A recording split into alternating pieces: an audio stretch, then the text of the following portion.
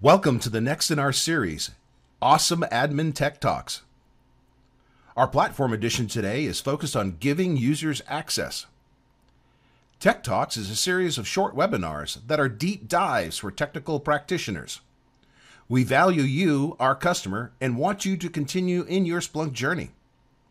Our experts help create these best practices, and we want you to leverage them in your daily role. Hello. I am Greg Daly. My role in Splunk is working as a Technical Marketing Manager, TMM, for platform technologies such as Splunk Enterprise, Splunk Cloud, and Data Stream Processor. I am excited to share with you the information about giving users access or how to give the right users access to the right data. Today's agenda includes the following regarding giving users access: giving the right access to the right users, securing your data to meet security and privacy rules. We're also going to give you a demo showing you a couple of the techniques about giving users access, and then show you a couple additional resources to continue your journey with your Splunk infrastructure. Powerful admin capabilities make it possible to manage Splunk at any scale. This means no matter how much data you need to analyze, Splunk can help. And we have the tools for admins to keep your environment secure and healthy. First and foremost, Splunk system and data admins have a very important role of setting up Splunk to be used by a wider organizational audience.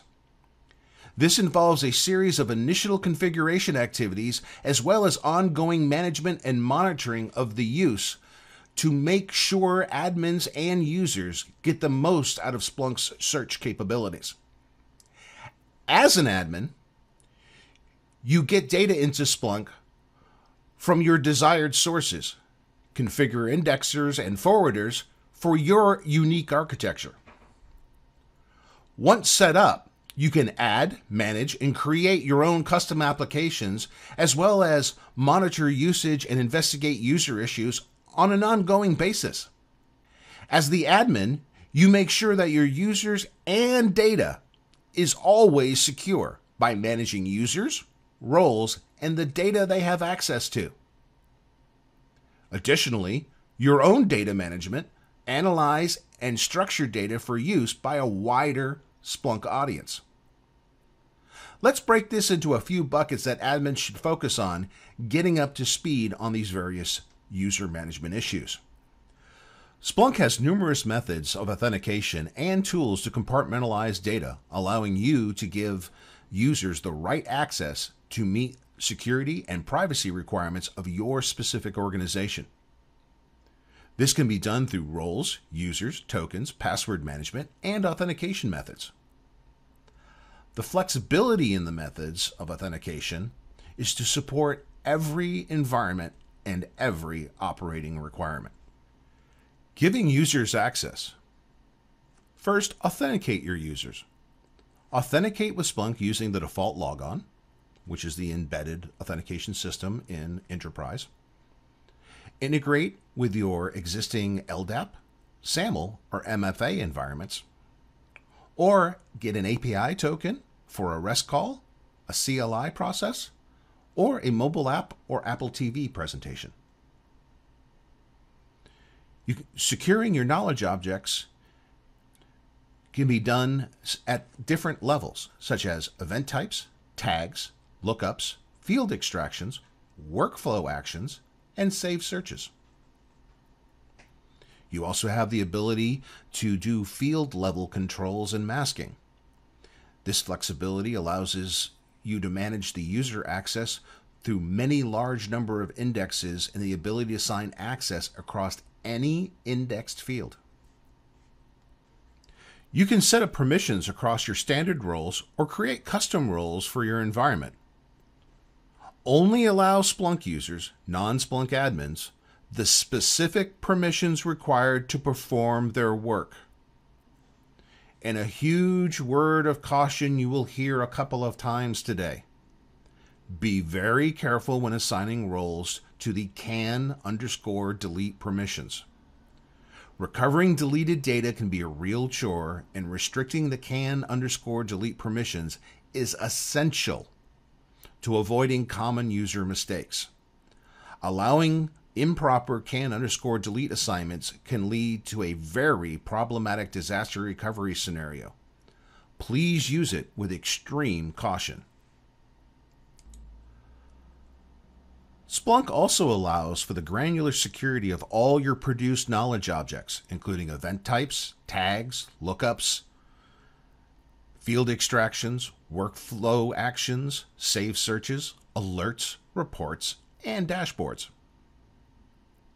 When creating the knowledge objects or by editing the permissions, you can decide which users have read or write permissions and in which apps the object can be displayed in.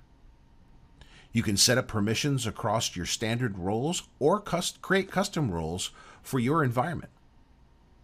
Only allow users, non-Splunk admins, the specific permissions required to perform their work. And again, be extraordinarily careful with the can_delete privilege.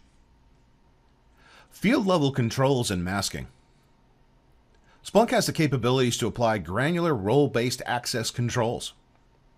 Splunk has the flexibility to manage user access to large number of indexes and indexers.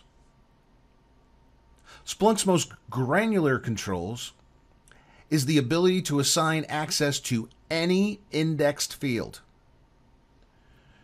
So if you need field level access control to protect privacy or business information, Splunk's granular field-based access is the right choice.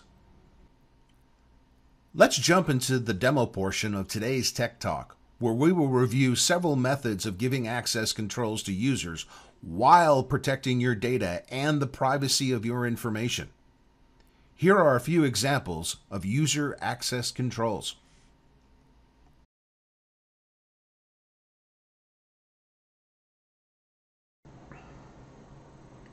Now we will walk through the roles in Splunk. Roles are the groups in Splunk which contain a certain set of capabilities which controls the actions a user assigned to this role can perform. Users are assigned roles which control their capabilities and their access. By default, Splunk contains 4 roles: admin, power, user, and can_delete. As you can see here, the admin role has the most capabilities. Power allows the user to edit shared objects such as save searches, alerts, tags, and complete other similar tasks. The user role is able to create and run its own searches, create and edit event types, and complete other similar tasks. The can_delete role allows users to delete items based on a keyword. However, and once again, be very, very careful when assigning this role. Improper assignment of a can_delete role can lead to data loss. If you want to create roles with different capabilities than the default roles, don't edit the default roles. To create the role, simply click New Role, then enter the name for your role, and select which capabilities you would like the role to have. You can inherit the default roles from the default roles, or select capabilities yourself by simply clicking on the capabilities. You can also limit which index the role has access to, the search restrictions, and the resource limits. In Splunk's UI settings, under Users and Authentication, you will find everything you need to set up your users so they can authenticate and log into Splunk. Splunk comes with a default login, Standard, and Enterprise. But you can easily configure Splunk to use your existing Enterprise LDAP or SAML environments for username and password validation. Your LDAP or SAML groups can also be easily mapped to Splunk roles. If you're not using LDAP or SAML groups, it's no problem. You can still set up your LDAP and SAML users with roles individually. Please see the reference docs attached at the end of this presentation. If you have groups that you would like to use REST or HEC interface, you would provision tokens for these API clearance here under Settings, Tokens. You can provision multiple tokens with multiple configuration expirations for your development groups. Check out our last awesome admin tech talk on getting data in if you want a primer on developing against Splunk's REST interfaces. You can also limit which apps users have access to. For example, this can be used to only allow your SecOps team to have access to your enterprise security app.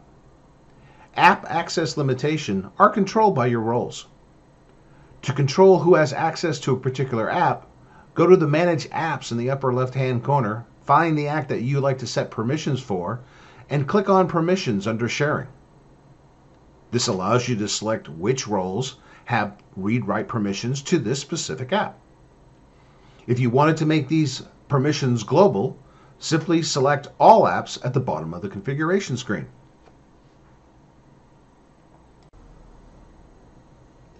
As with every Tech Talk, we would like to point everyone to all the resources available to the Splunk community. Training and certification. Become a Splunk certified admin or architect. docs.splunk.com. Be sure to check out our online docs for Securing the Splunk Platform. This will outline all the details you would need to set up users, roles, tokens, or LDAP or SAML integrations. Docs.Splunk is your reference library to everything you need in using, configuring, and managing your Splunk environment. Watch Splunk live. And as a reminder, Conf 21 is coming up, and Splunkers, partners, and Splunk Trust members will go deep into admin capabilities of your Splunk installations. And also, user groups. User groups happen all the time and literally around the globe. Attend a user group meeting in person or virtually for deep dives into interesting Splunk-based technical solutions.